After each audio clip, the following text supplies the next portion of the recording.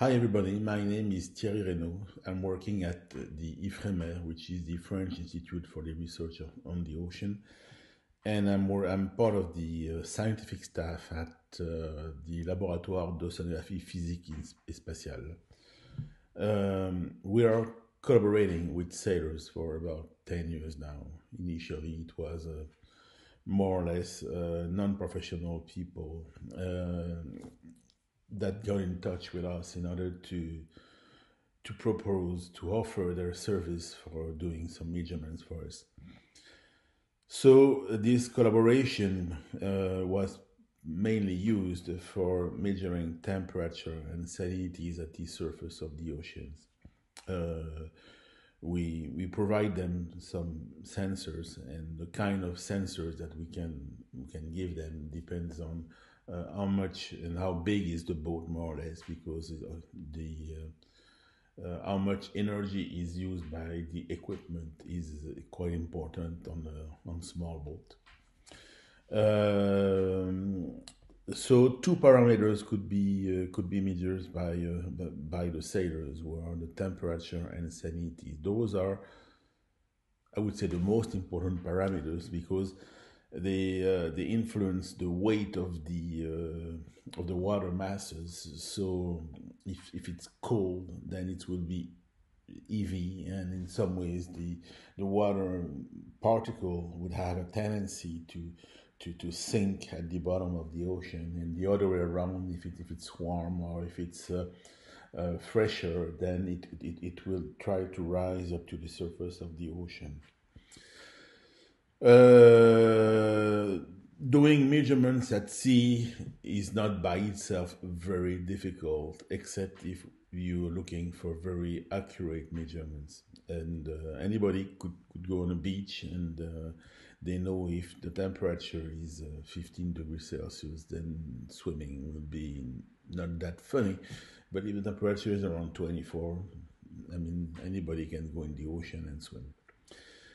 The question then will be how much accuracy you are looking for. So this is the only number I will give you today, which is 0.02, which is the precision in degrees Celsius or in gram per kilogram of salt that we are looking for.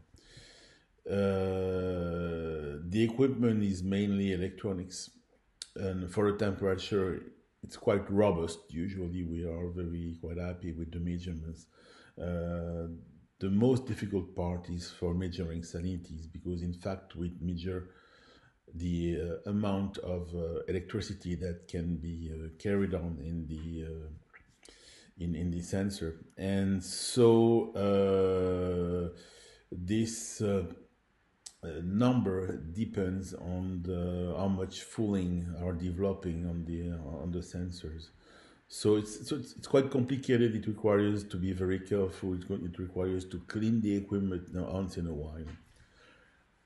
Probably for us, a big change over the past 3 years was to see that the professional sailors community feels very concerned about. The professional community was feeling very concerned about how much we humans are making important changes on the oceans, because the ocean is sort of their playground. And recently we had developing very interesting collaboration with people like Boris, who's actually sailing in the Southern Ocean. He's not that far from South Africa, so the water are rough, the wind is strong, the waves are big, and of course we don't have much measurements over there, even if sometimes we have some satellite measurements. But the problems with satellite measurements in cold regions is the accuracy. So actually, like any of you, I'm looking at the Vendée Globe with patience and with a lot of interest. But my job will really start when the boat will be back with all the measurements, and I will have to look in details on the quality and on the precision of those measurements. I thank you very much and have a nice day. Bye bye.